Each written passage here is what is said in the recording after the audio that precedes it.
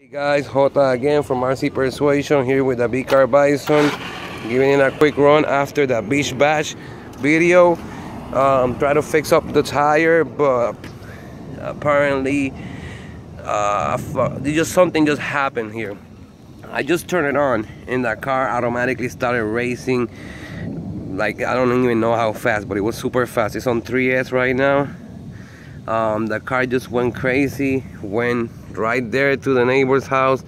It jumped that sidewalk, flying through that, you see right there, that, let me see, went flying right through that tree right there.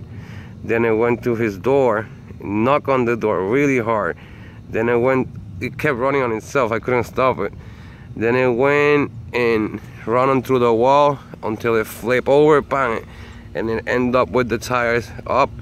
That's when I grabbed it and tried to turn it off. I don't know what happened. I think something's wrong with the ESC when it got wet. Trying to figure that out. Then I was seeing it right now, and that tire, look at that tire. It broke. Oh, now I gotta put the other rims that I have. I wanted to do a video of those rims. See if I could drive it with one hand.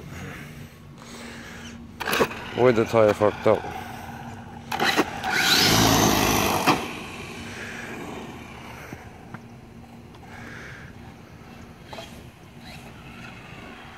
Look how it sounds.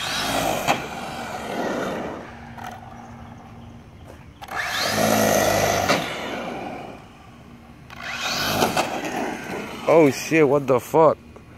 What the fuck just happened right now? Damn, this shit is fucking crazy. So, y otra vez, I can't believe this shit. Now this thing, now this rope, oh my god.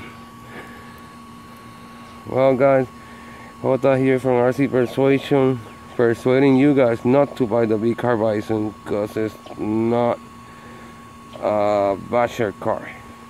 Definitely not. It's a fast car, it's a good car, it takes 4S, but it's not a strong car. So you guys were gonna break it in a couple of runs. Trust and believe that. Jota from RC Persuasion, peace out.